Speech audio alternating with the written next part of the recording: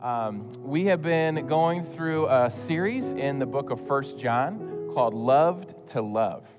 And we do have our sermons up on a podcast and on YouTube. If you've missed any of those or been down in kids' church, would encourage you to get caught up. But this is a cool way to preach because you can literally just read 1 John during the week at home. You can read it before church, you can read it after church, and see what God has for you as you soak in this message. And we've been using an illustration of soaking in a message. This illustration that you see up on the screen, we've been doing this every week because we want you to get a feel for it. And I'm going to go through it just briefly here. The idea is that God loves us. And lots of 1 John has to do with God loving us. God loves you, He loves you, He loves you, He loves you.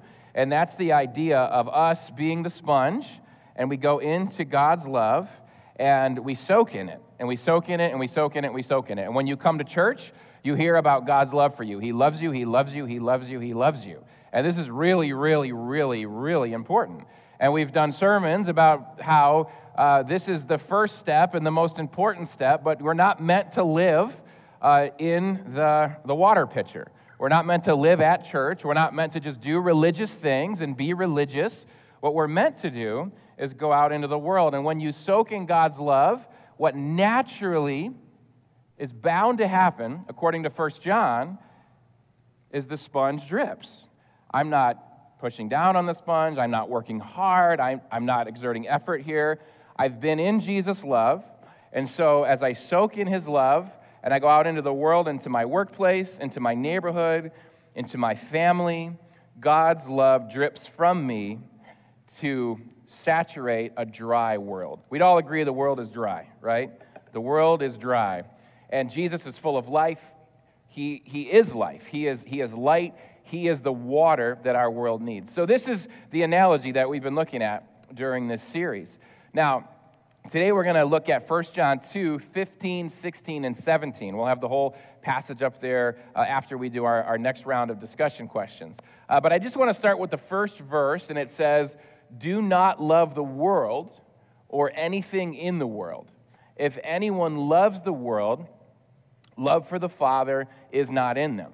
Now, for me, growing up in Baptist churches back in the 80s and 90s, I have to say, this is not talking about rock and roll music. Okay, God is a fan of rock and roll music.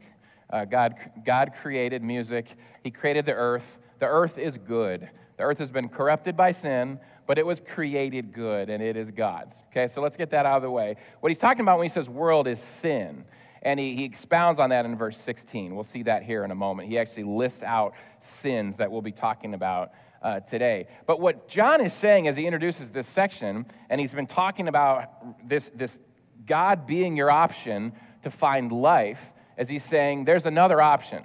You have two choices of where to find your life.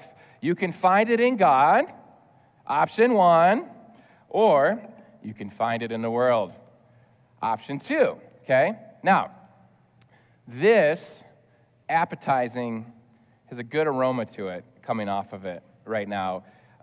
Beverage is a mixture of Windex, apple cider vinegar, milk, old coffee grinds, and then water. I'm not sure. I think that's the coffee. I don't know what that is. I think we created a new element. I think there's a new element on the periodic table in this picture right here. But you can see that these two things are incompatible, right? If I were to pour some of this into here, this instantly is ruined. Does that make sense? And it doesn't really matter how much of this I pour into here. This ain't getting any better. So when John says that don't love the world or anything in the world, if you love the world, the love of the Father's not in you, he's being pretty black and white about this. He's pretty polarized about it. What he's saying is these two things are incompatible. And you can see why when you see them visually. If I were to put a sponge in here, which I'm not going to do because I think it would disintegrate the sponge, and I want to use this next week still, but if you were to put the sponge in here, the sponge then would drip. as it goes out into the world. If the sponge fills itself with the love of the world, and we're going to get into that in verse 16, it talks about the lust of the eyes, the lust of the flesh, the pride of life. These are the three things John signals out as what he's calling the world. We would go drip this nasty stuff wherever we go throughout the world. And we experience that, don't we? You run into people and people that are very selfish and people that don't care about others, and you go, man, the world is full of brokenness, right? And sometimes it can feel like a dark place because of that. Okay, so a couple discussion questions for you. If you're new, we do this every Sunday. We have our discussion questions earlier. This is our last one that we'll do, and then we'll do the rest of the sermon. But these are just ways we want to get your cogs turning a little bit. I try to not use words like sin and things like that, because if you're not a Christian today and you're visiting, you're not familiar with church, we want you to know there's no wrong answer. You don't have to know a bunch about God or the Bible or anything, and we want you to be comfortable answering these questions.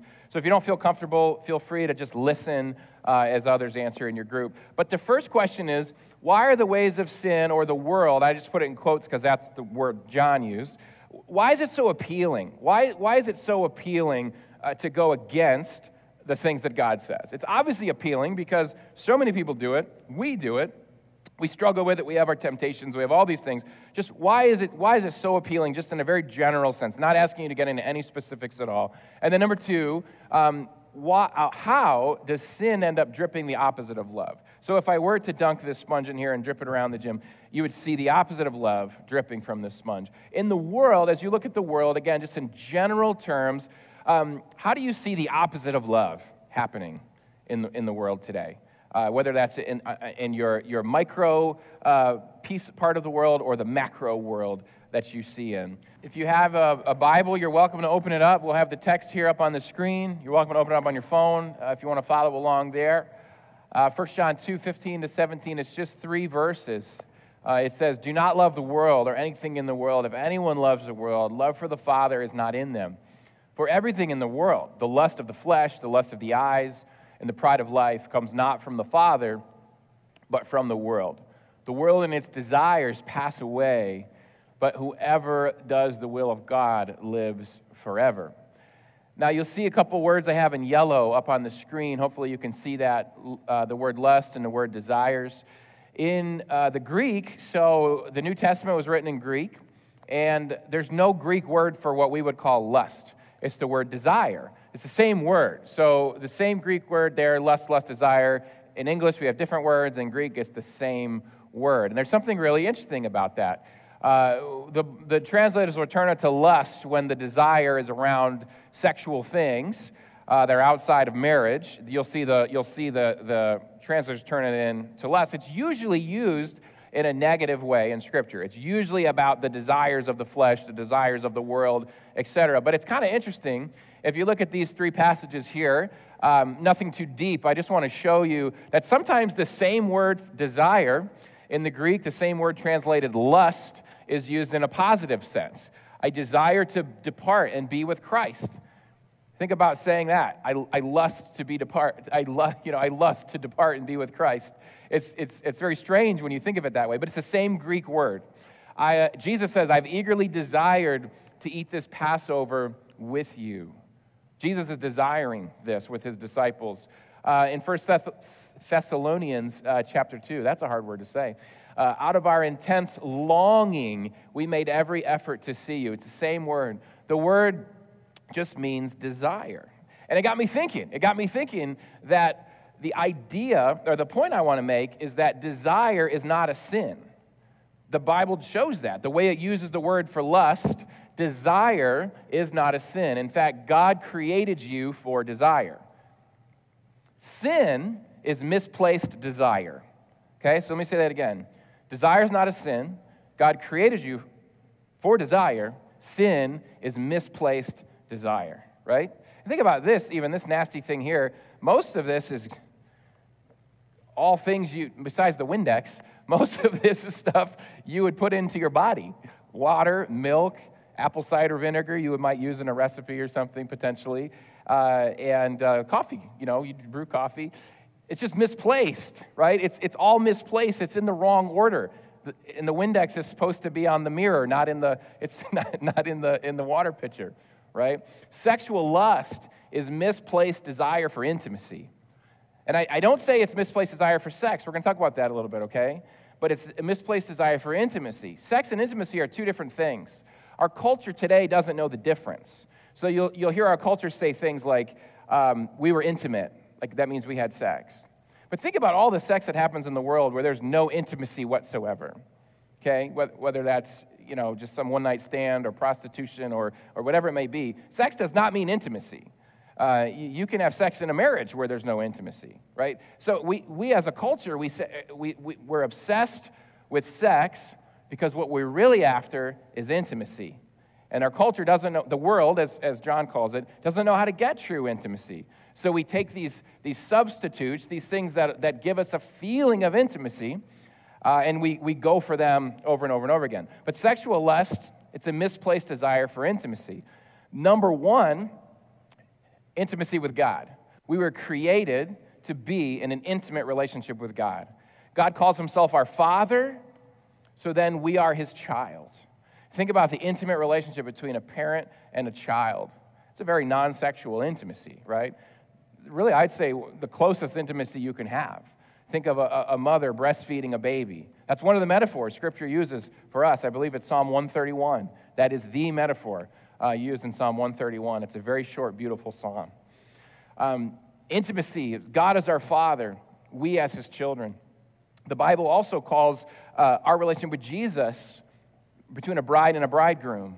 The church is the bride, Jesus is the groom. Intimacy. There is a root core level of intimacy that you and I were created to have with God. Every person on this planet was created to have that level of intimacy with God. That's what makes me a whole person. I'm a whole person because I know that I'm a beloved son of the Father, a beloved child of the Father. He loves me and invites me to love him back. That makes me whole. Our culture thinks I'll find wholeness in a woman. I'll find wholeness in sex.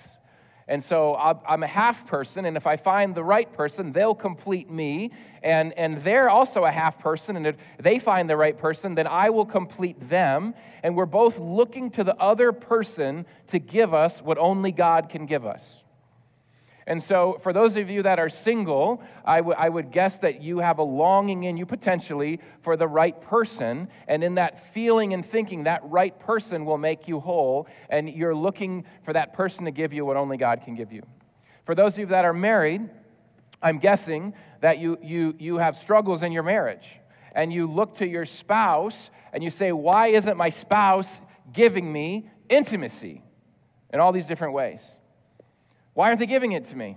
And there's things you can work on in your marriage, absolutely. Go to marriage counseling and talk and get those things worked out. But at the end of the day, your spouse can never give you the truest intimacy that you were created to have with God our Father and through Jesus, who's our groom, and we are his bride. Your spouse is not Jesus.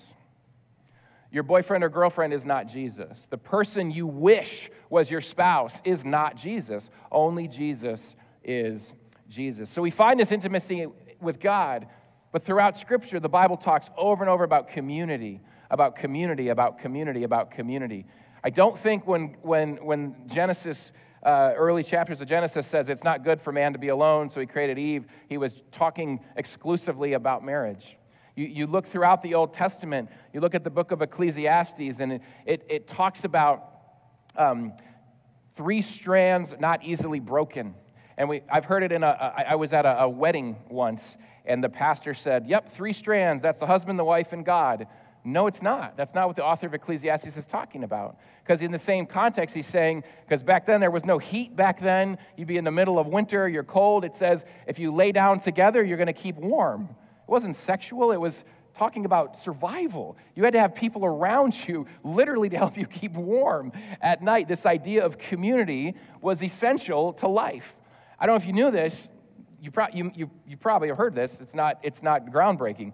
The United States is the most individualistic society that has ever existed on the planet.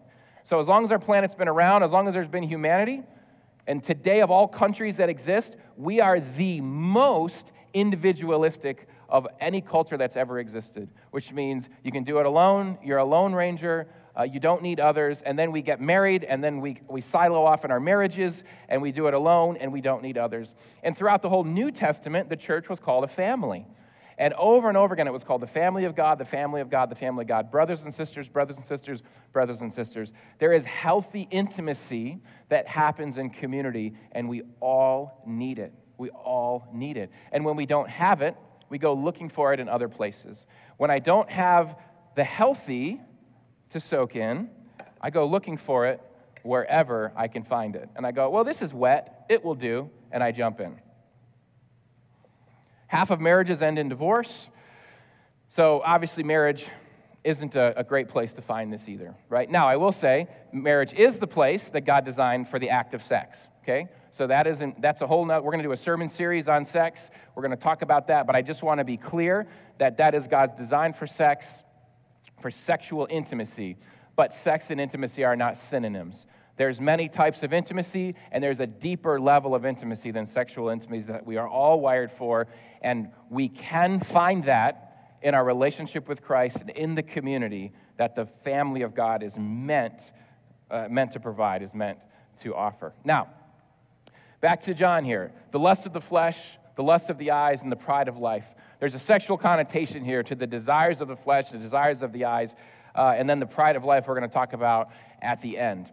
So we're going back to the idea of loved to love. Okay, this idea that when I soak in God's love, when He loves me, He loves me, He loves me, when I go from here, my hope is when you interact with me, that this is what you experience. That's my hope, is that you experience the love of God coming from me, whether you are a man or whether you are a woman.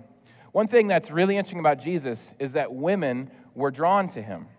He had many women disciples, many very important women in the New Testament, and I'm often drawn to the Samaritan woman at the well in John 4. She was a woman who had had 5 husbands. She was living with a man that wasn't her husband, and especially in the first century, that would have been very, very, very taboo.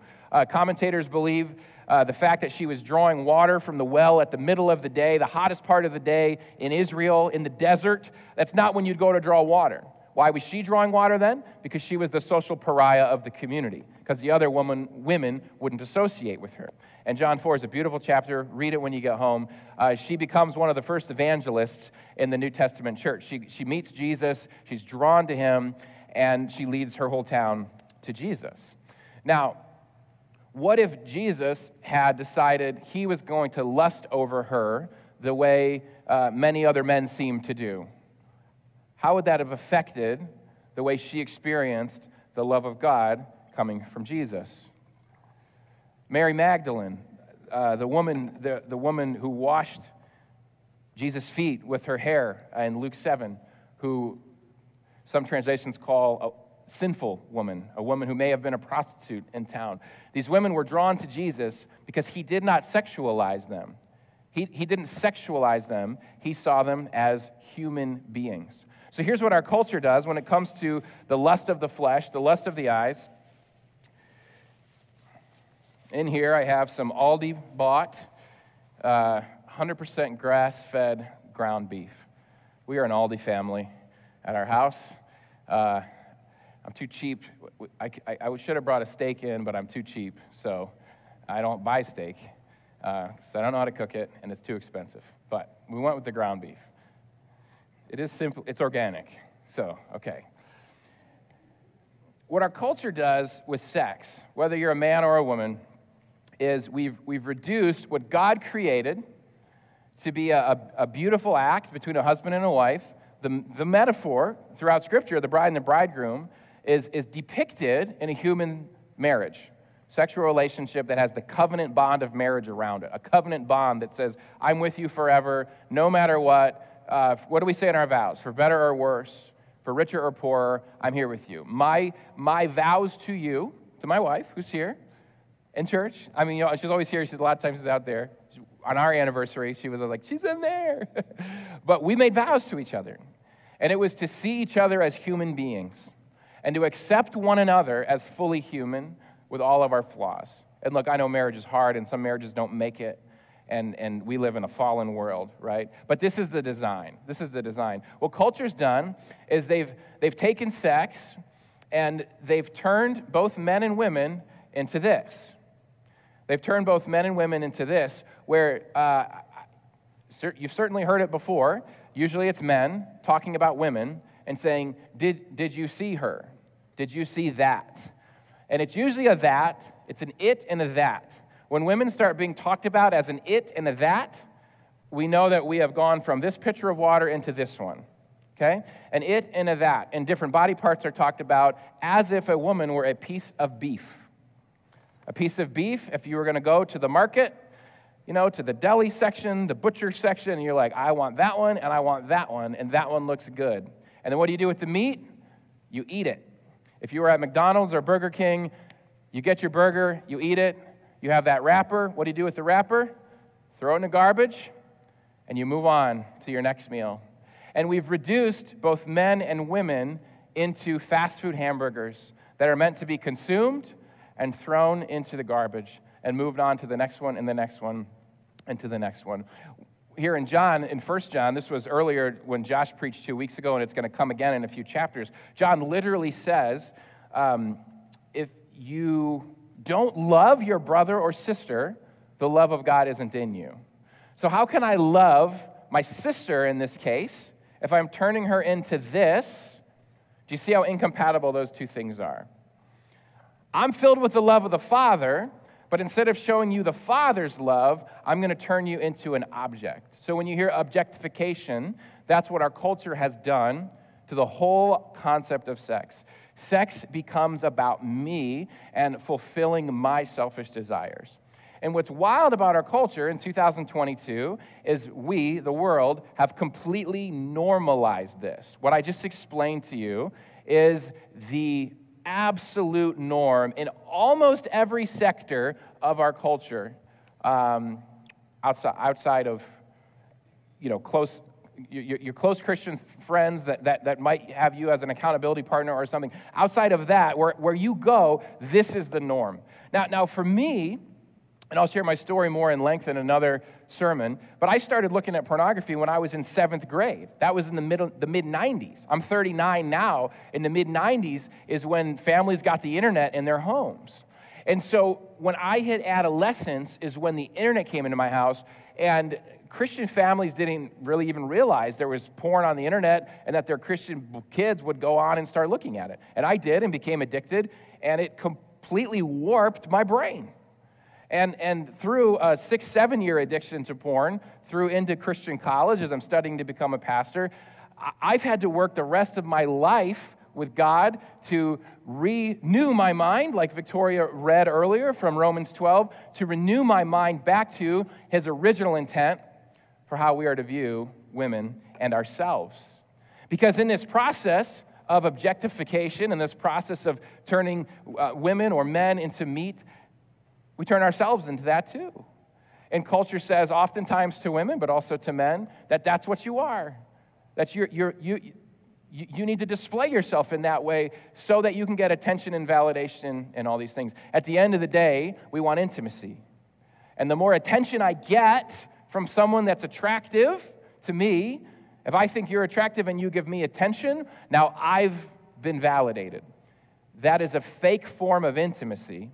What I'm really after is the true thing, the real thing. But I said I was in 7th grade when the internet came out. Now, guys, this was the internet on a desktop computer. This was dial-up internet. This was not what we have today, right? I was raised on that from 7th grade on. Today, kids have these, okay?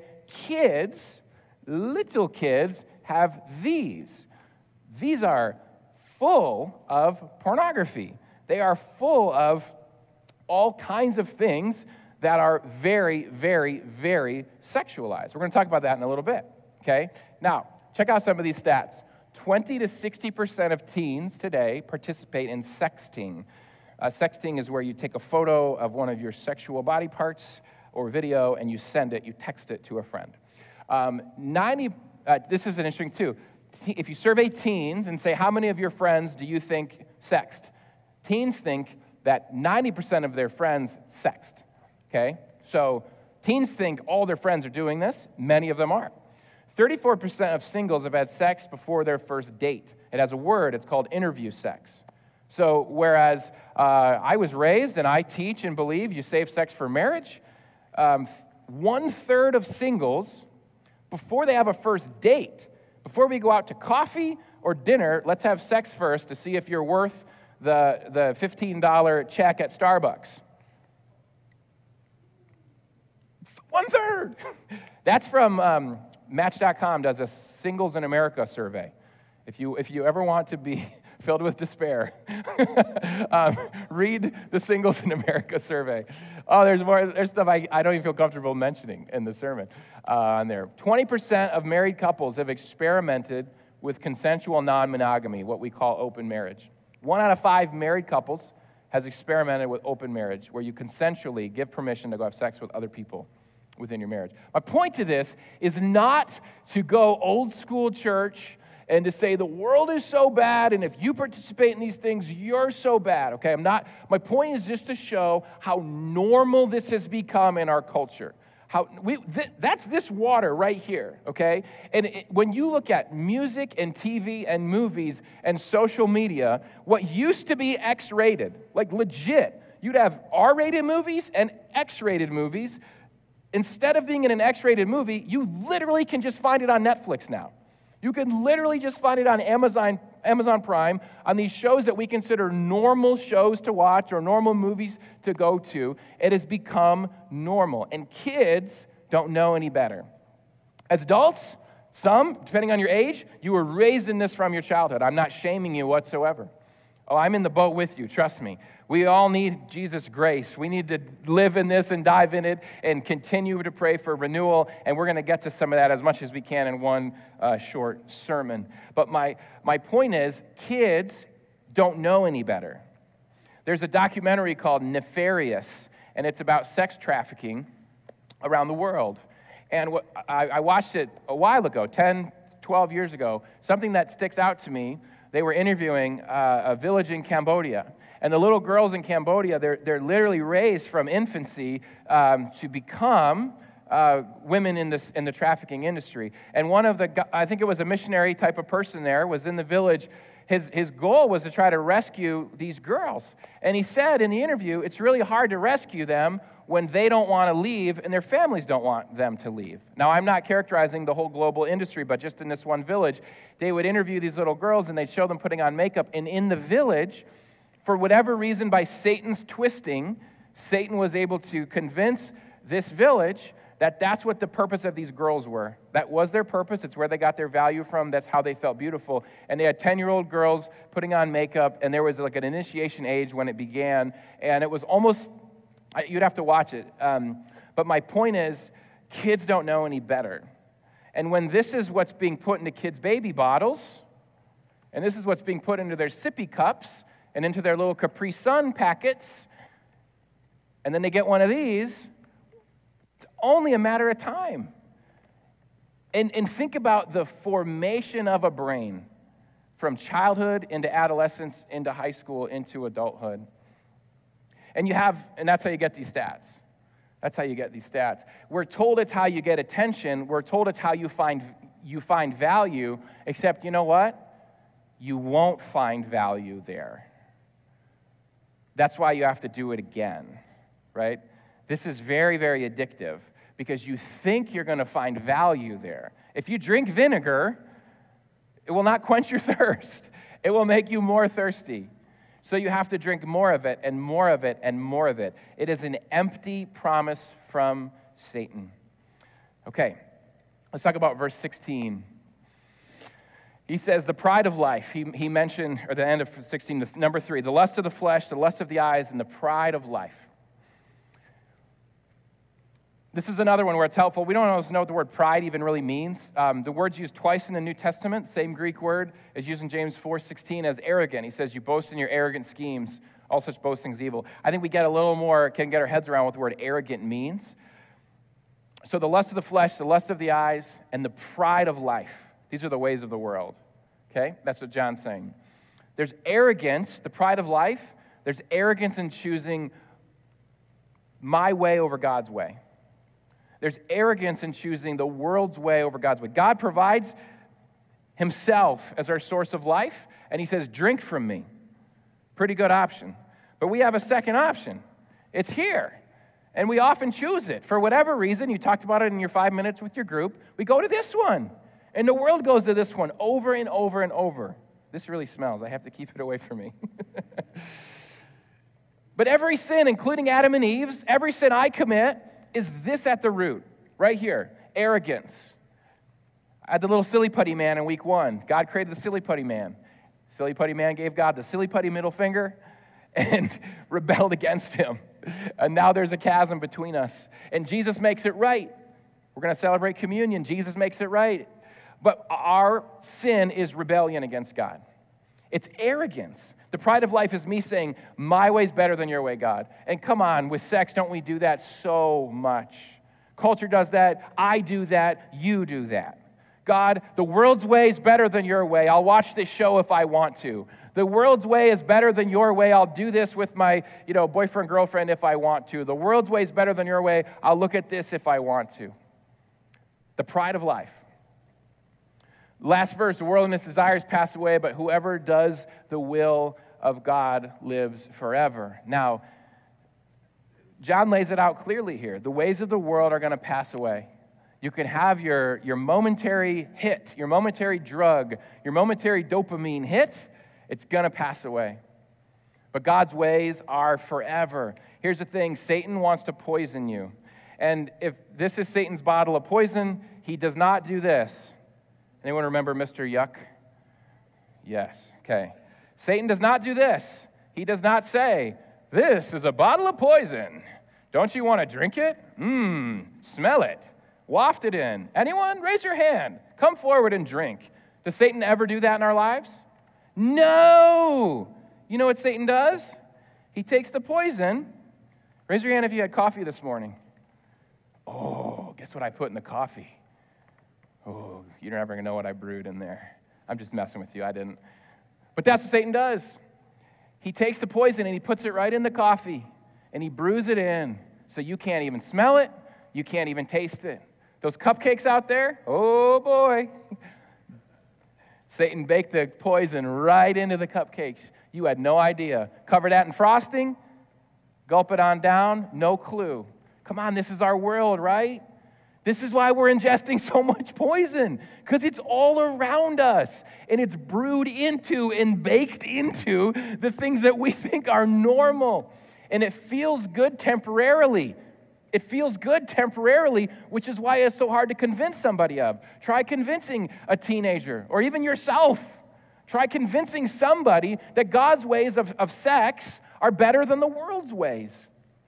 Only a repentant heart, only a heart that's went before God and the Holy Spirit has entered and said, I repent of my sin. I don't want to follow the world's ways. I want to follow your way, God. It's going to be, I desire this. Only a repentant heart is going to want this and is going to do what's necessary to put the people and the tools around them so that we can live in God's love for us and not in the world's. Now, this is a picture here from the Marvel series Moon Knight. And I'm a Marvel nerd. What's happening in this scene is the main character, I guess in a nutshell I could explain it, that he's kind of has this, there's two of him that live inside of him, and he doesn't know it. And so he'll go to sleep, and then in the middle of the night he'll be out somewhere else in some other city, like killing people or whatever, right? And he doesn't know why it's happening. So he takes like a chain of some kind, and he puts it around his ankle, and then he ties it to his bed, and you have these scenes, you don't know what's happening, but his body will try to rush out to this other place, and then the chain stops him, and he falls like this on his face. And I want to use this as a picture to talk briefly. Man, I'm trying to wrap up here. It's hard. I can get going on this all day, guys. The difference of willful sin versus those of you and I that struggle with addictions, okay? So there's sins that we choose. When it comes to sex, there's things you choose. You could easily choose. I can choose to drink this water or this water. I'm not drinking this one. I'm going to drink this one. There's certain things, and we're all different. We all have different pasts. We all have different ages we were exposed to pornography. That's going to play a role in this as well. We have different things that happen in our background and different things that we have to work through. That's going to play into how susceptible to this sin is. Your age is going to play into this. There's many things that are going to play into this. But there's things that are willful that we choose. And let's be real, there's physiological addictions out there too. Porn is one of them. Alcohol is one of them. Drugs are one of them. And I know I've had to overcome a pornography addiction. And I still have to have lots of accountability in my life to help me stay here, which is where I want to be, but I can't stay here alone. The pride of life. What's the other word for pride? Arrogance. Arrogance says I can do it alone. I'm strong. So what I want to talk to you about briefly is how basically to do this to yourself if you struggle with addiction, okay? The sober one, which is you now listening, okay? Which is you listening to this sermon. You're sober right now. You're good right now. You need to get the upper hand on the addicted one. There's the addicted Noah and the sober Noah. And the sober Noah needs to get the upper hand on the addicted Noah. Because when you're alone and nobody else is around and that addicted self comes out, I don't care what sermon you heard. I don't care how much of this water you soaked in and how much healing you've done. If you don't have locks on that cage that the addicted one is in, it's coming out. And you might think if you're not an addict and you don't struggle with addictive behavior, you might think, what's wrong with you? Stop doing that stupid thing. Just keep that thing in the cage. Whether it's drugs, alcohol, pornography, it could be many other things as well. But what we have to do is do both the work of healing our hearts and finding intimacy in Jesus and finding the true healthy community, the healthy relationship with God that we're after, but we also need to lock up the addicted self. We need to do both. Okay, so I'm going to give you a few tools on how to do that so that when the addicted self comes up and they try to go finding what they're looking for, they can't. They can't.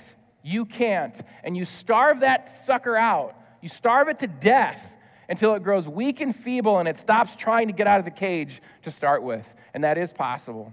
Okay, so this is my last slide. Okay, so a couple tools. Do this. Could everybody pull their phone out? Just everybody do this for me. Everybody, please pull it out. Point it at the screen and just take a picture of the screen, okay? Just do that because if you know, I use this, I need it. I know the feeling like I don't want to take a picture of that. People know that I have issues. We all have issues. Welcome to the club. Take a picture of this, please, so you have it. Okay, a couple quick resources. If you're struggling with pornography, please know you can come talk to me as well. Covenanteyes.com. You can get accountability software on your phone. I have it. I use it. I need it.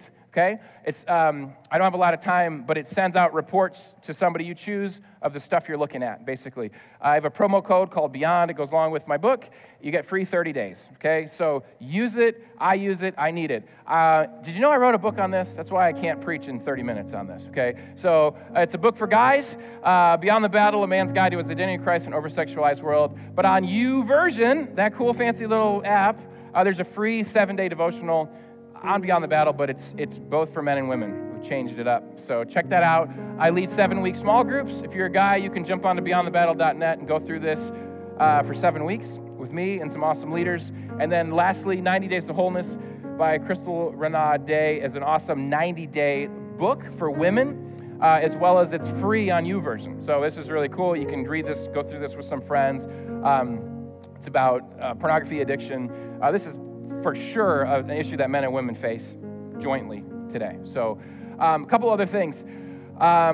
Tools, if you're struggling with substance abuse, talk to your doctor, talk to a counselor, get community, start going to AA meetings, start going to recovery meetings, start going to Celebrate Recovery meetings. Come talk to me. I'll help you get plugged in. Please know there's not shame in this. This is the world we live in. We live in this world. To get out of this and into this, we need help. We can't do it alone. I'm in it with you. I need help. I have help. Okay. I can't do it alone. A couple other things. Intimacy with Jesus, so important. Intimacy with healthy community, so important. Remember, arrogance says, I can do it alone. I don't need this. Community, I don't need these tools. And today, I'm just offering you a choice